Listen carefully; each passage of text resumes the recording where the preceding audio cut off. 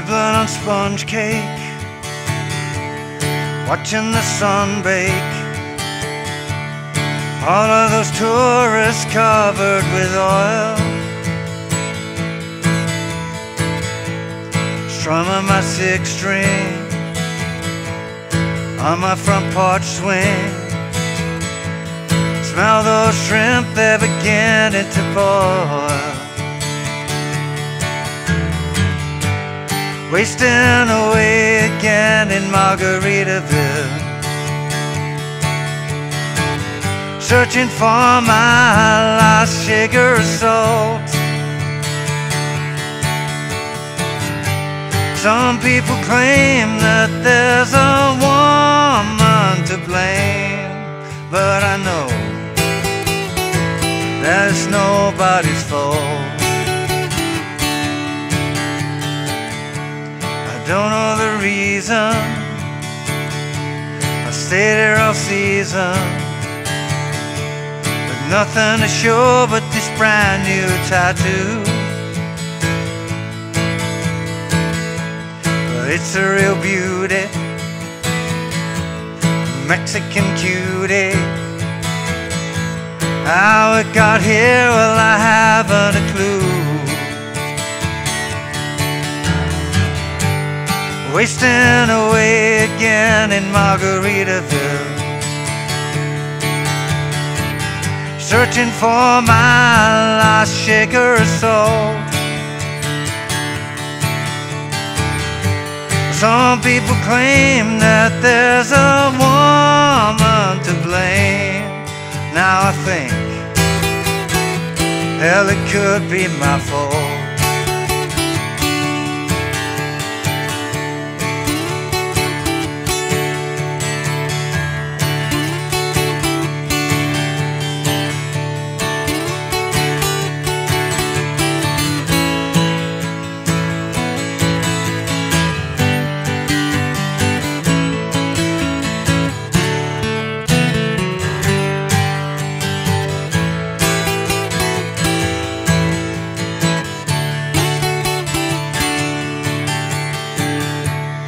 Blew out my flip-flop, stepped on a pop-top, cut my heel, had to cruise on back home. But there's booze in the blender, and soon it will render that frozen concoction that helps me hang on. Wasting away again in Margaritaville, searching for my last shaker of salt. Some people claim that there's a woman to blame, but I know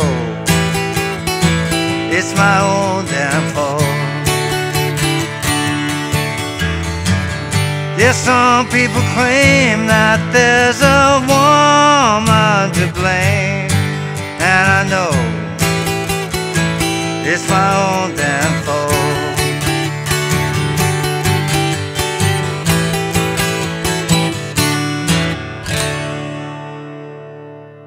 Hey, how you doing? Justin here. Today we are checking out Margaritaville by Jimmy Buffett. What a fun tune this one is. Big thank you to Frank and Mark and the American Workshop Gang for introducing me to his music. I was a little bit reluctant at first, but I'm a fan now. So this is a super fun song to play, mostly D, A and G chords. There is one slightly fancy chord that you can add in the chorus, but you don't have to. Strumming's pretty simple. It's just a super fun song. Let's get stuck in. So starting off with just the chords, the intro starts with a D chord for 1 bar, 2, 3, 4, then to a G, 2, 3, 4, A, 2, 3, 4, D, 2, 3, 4, and another bar of D there. 4. It is worth noting that it's a 5-bar introduction. Music seems to usually work in 4, 8, 12, 16 bar things, so having 5 bars there, slightly unusual, but it fits really well with the melody, so it's not really a deal if you know the tune. Just be aware that there's 5 bars there at the beginning before the verse starts. So the verse progression is 16 bars long. It's 6 bars of D and then 2 bars of A, another 6 bars of A, and then 2 bars of D. I think it's better to think of that than trying to think of like 8 bars of A in the middle, because it makes it a little bit more consistent. It puts the chord change in a sensible place, and you'll have that kind of landmark of the beginning of the second half of the verse. It'll make a little bit more sense as we play through it. So starting on the D chord, just going straight into the verse. 2, 3, 4, D. Nibbling on D chord, D. Watching the sun, D. And then another D. All of these D chords covered with A. Now the second half starts. A. Strumming my A string. A. On my front A swing. Then A. Smelling those A, they're beginning to D. D, 2, 3, 4. So it kind of makes sense there, right? Because it's doing those 6 bars of A and then the 6 bars of D and then 2 bars of A covers the first half of the verse. And then 6 bars of A and 2 bars of D covers the second half of the verse. The chorus has more chord changes. So that one's starting on a G. So 3, 4, G. Wasting an A again in Margaritaville. D, 2, 3, 4, G. Searching for my A, lost shaker of D. 2, 3, 4, D, 2, 3, 4, G. Some people A that there's a D. A to G, 2, 3, 4, A, 2, 3, 4, 2, 3, 4, D, 2, 3, 4, D, 2, 3, 4. Okay, now the one chord that is a little different on the original recording, you can choose to add it in or choose not to, is the A chord. When there's a woman to blame, it's actually D, A with a C sharp bass. So just you play an A chord with a mini bar with the first finger, reach over with the third finger to the 4th fret on the 5th string. Okay? Woman to blame. But you don't have to do it. If you're new to guitar and you're just learning your A, D and G chords, then don't be worrying about the A with a C sharp bass. You can hear it quite clearly on the record, but it doesn't make any difference. It's still an A chord. All we're changing is the bass note. So it's not a big deal at all. You can add it in, choose to add it in or not. Doesn't matter. On that 1 bar note as well, that it's 2 beats on each. So it's 1, 2, 3, 4, 1, 2, 3, 4.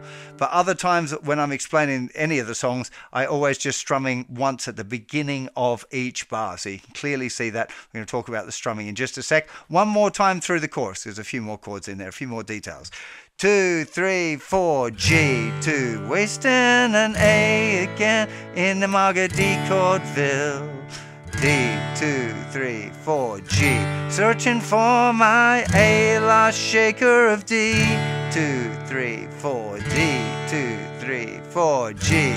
Some people A that there's a D. A with a C sharp bass to G. Now I A. Da da da da da. Hell, it could be my D. Da da da da da.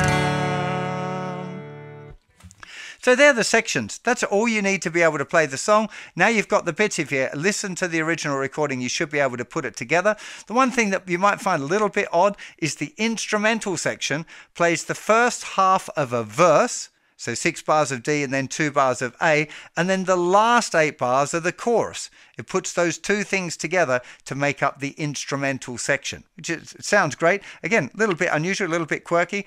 Also note that the very ending of the song, we have a chorus, then we have the last 8 of the chorus again. But on that last 8, we chop off the 2 Ds, and it does a little thing. So it goes D, da, D, da, G, da, da, da, A, da, da, ba, da, D, A, D. That's just the very ending. Most of you probably get that, those things, like pick it up just by listening to the original recording. Really important to do that. Before you even get into the strumming, it's a really good idea to play through the whole song now with just the chords and just strum on one. If you can't get the chord changes fast enough, you're definitely not ready to add in the strumming. Okay, so work on that a little bit. Make sure you can do all of those chord changes. Now, on the original recording, it's beautifully recorded. There's 2 acoustic guitar parts playing almost the same thing in the left speaker and the right speaker, but not quite the same thing. It gives it a real kind of breadth to what's being played. Now, the strumming, generally speaking, I think it's even eighth notes, and you can add an accent on beats 2 and 4, particularly if you're playing it on your own. That can really help drive it along a bit, okay? When you've got a whole band situation going on, there are other instruments that might be doing that. The backbeat is beats 2 and 4, so if I just play on the D chord, 1, 2, 3, 4, 1, 2, 3, 4. So I'm just playing even eighth notes, 1 and 2 and 3 and 4 and 1 and 2 and 3 and 4 and. But just adding that little accent there can really drive things along. Works, like I said, best if you're playing it on your own in a band. It doesn't matter quite so much. Let's apply that strumming pattern now to a verse and a chorus so you can see how it all fits in. Actually, we'll do intro, verse 1 and chorus, but with this eighth note strumming, okay? 1, 2, 3, 4, D to G, A to D, 2, 3, and another bar of D. Here we go, verse D. Nibbling on D chord, watching the sun bathe.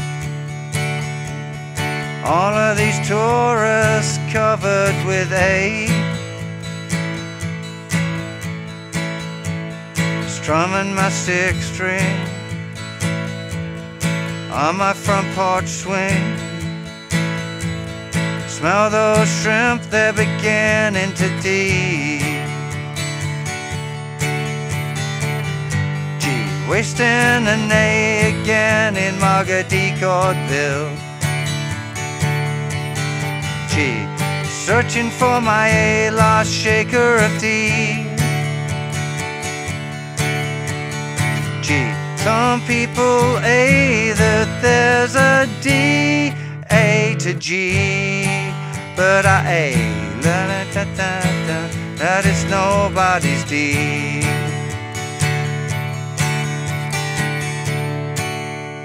Now, some of you may have noticed already I'm doing a few extra embellishments there, particularly on the D chord. Also works on the A chord. On the original recording, you can hear quite a lot of use of the D sus4. You get a D sus4, you're regularly playing a D, and you add little finger down the 3rd fret on the thinner string.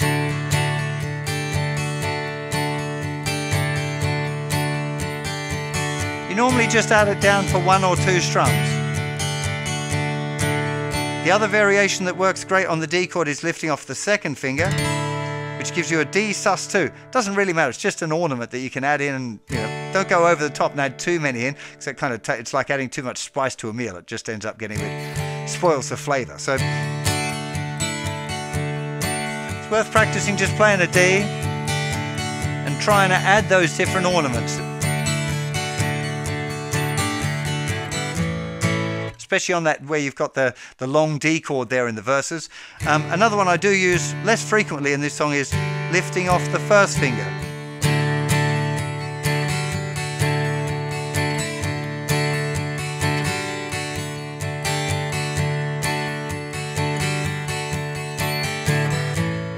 That was too many, right? Just to say, I'm demonstrating all of the different ornaments there. You don't want to go putting that many in. It spoils it. So when we get to the A chord, we've got little finger added down in the 3rd fret of the 2nd string, A sus4, and 3rd finger lifting off for an A sus2. So you go.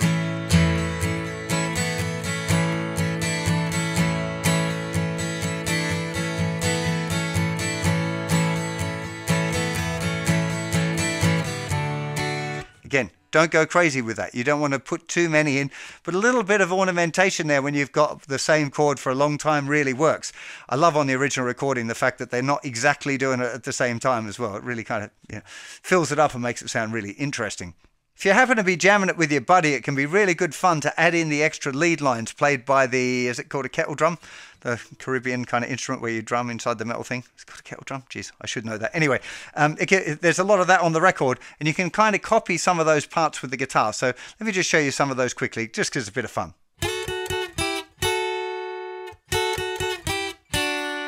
So the first one that happens in the intro, 1st finger's in the 5th fret of the thinner string, 3rd finger's in the 7th fret of the 2nd string. You move it down 2 frets and back, then back, and that last one, this is really a D chord.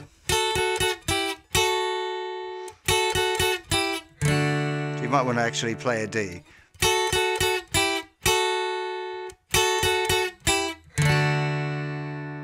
The other time that you get a real prominent version of that is in the end of the chorus. So some people claim that there's a woman to blame here, and I know that it's all my fault. Okay, so it starts here on the A chord. This is third finger in the 8th fret of the 2nd string, second finger 7th fret on the thinner string. Then that same shape that we had at the beginning, 5th and 7th fret, and then 3rd and 5th.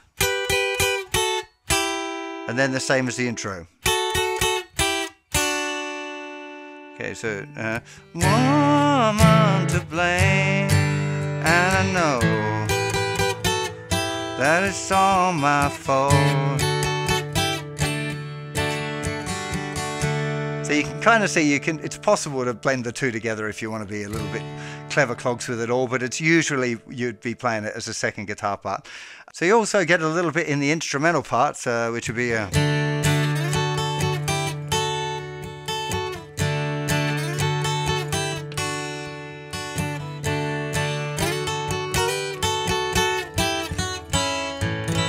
So this time we're going down to the A.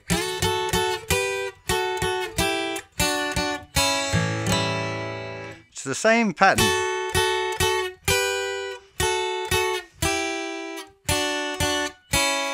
So we end up with a 2nd fret and the open string.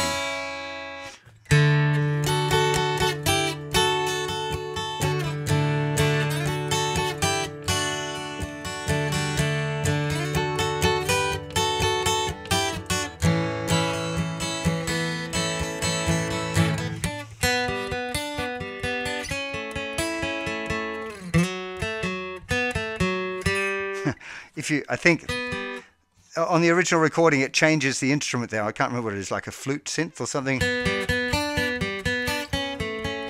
If you want to try and copy that, probably it's a little G triad. I think that's the line, as I remember it. This is a bit sketchy in my memory, but this is a G, the middle part of this G.